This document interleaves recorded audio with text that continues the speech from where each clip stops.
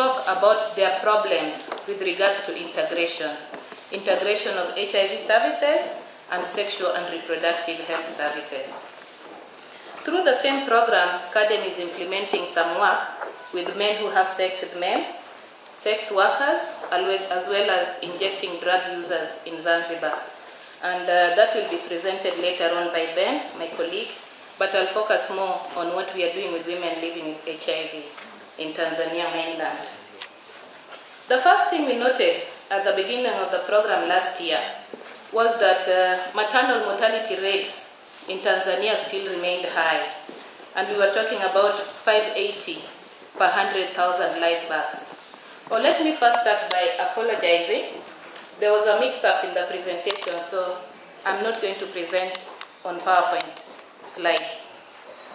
The second thing that we noted was that HIV prevalence was at 5.7% among the ages 15 to 49, with slightly higher rates among the women.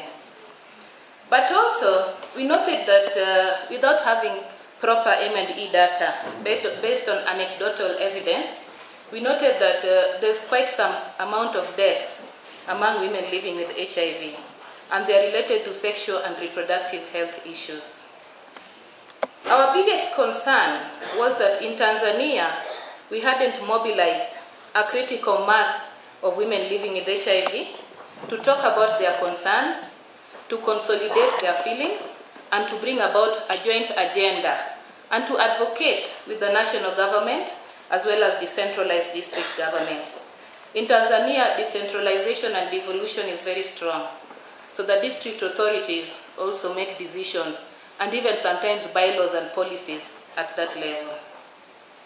So, on noting this challenge, we communicated with the TIP, the PI program, and we agreed that CADEM will specifically mobilize the women living with HIV and look for a way of advocating at the national level as well as advocating within the district councils. This was a small grant, and like I said, it was meant for catalytic effect. So we only worked with 5 women living with HIV, and they came from 2 different clusters, district clusters of people living with HIV within Tanzania Mainland in Dar es Salaam. Now the first thing we did with the women was to train them on integration. What is integration? What is the need for integration? Do we feel we like it? Some of them, of course, said, no, we don't really like this concept. Others said, this is great. But at the end of the 10 days training, they all felt, well, overall we feel that integration is going to help us a lot. So after the training, we decided that the first step was to deploy them, to go and talk to women living with HIV, from house to house, door to door, and listen to what they feel about integration, collect their challenges, document, and then come back and present. So that's exactly what they did. They spoke to fellow women living with HIV and brought back feedback. Among the main challenges which were highlighted in terms of integration HIV and integration with SRH included gender-based violence. We are talking about forced or coerced sex. It included stigma and discrimination, especially at the service delivery point and also within the communities. It included unwanted pregnancies, and sometimes they felt that they did not access family planning services the way they wanted. Another challenge was STI. The women living with HIV felt that they do not always access STI services promptly and in the quality that they would desire.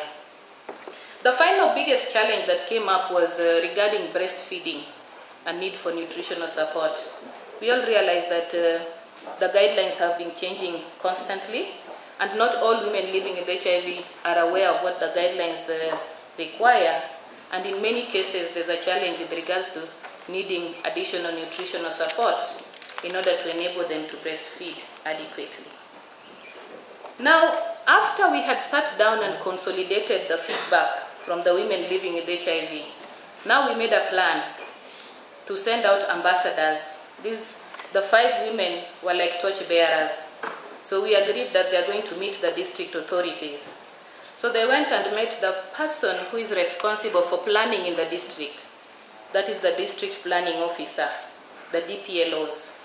They also met the district medical officers, and they talked about these challenges. They said, what can you do with your district budget? How can you influence services? What can you do to make sure that the services are timely, friendly, high quality, but also integrated? So immediately after that was done, we also made sure that there was one woman who represented the other women in the technical working group for integration. Now, with regards to what has been done and the changes that we have noted that within the districts that they went to, which were 4 urban districts, some awareness has been created. The district authorities now, when you talk to them about integration, they don't ask you questions like why, what. However, there's a challenge because we still need to have the right standard operating procedures. We still need to do some training. We still need to create a different mindset. Again, my colleagues, my co-speakers have already spoken about the vertical programming. So there's still some challenges, but we are happy that awareness has been created. But again, we note that we are talking about only 4 urban districts, but Tanzania has over 300 districts. So our impact is quite small. But we are not complaining because this was a catalytic grant. We also note that because awareness has been created, more women are now wanting to be engaged into the program, to become advocates as well. So it is our intention that if the program is to continue, then we will definitely bring in more women on board. At least in terms of piloting and testing, we have proved now that at least the 5 women could make a difference, even with a small grant. And I agree with Lawrence that it doesn't matter the amount of money, but rather it is the commitment to integration that matters. Now, the other challenge that we faced was with regards to government policies. Again, in Tanzania, we are at the stage of now developing the integration models, the integration policies. I'm talking about national policies. So when you visit the districts and you say that we would love you to integrate HIV and SRH activities, the first question they'll ask you is, what policy are you referring to? What guideline are you referring to? Can you please make sure that all that you're proposing is integrated into our policies and guidelines? So much as we are saying that awareness has been created, but we still need the system strengthening approach to make sure that policies, guidelines, monitoring, human resource for health, all of that is addressed in order for us to claim that we have ultimately reached the end of our desire for integration.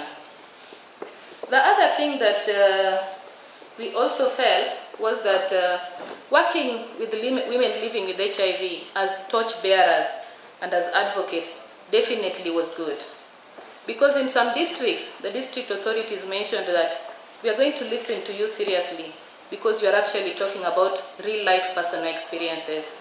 So we felt that this is definitely a good approach, but in future, again, like I mentioned, there was a gap in the sense that we may need to involve a larger representation of the networks of women living with HIV.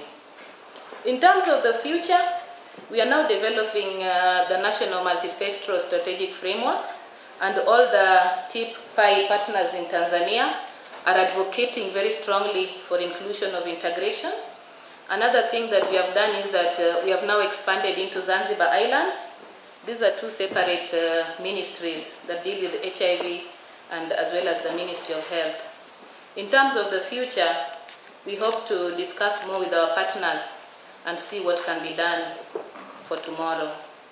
I wish to thank you very much for listening to this presentation. Thank you very much, Julie, especially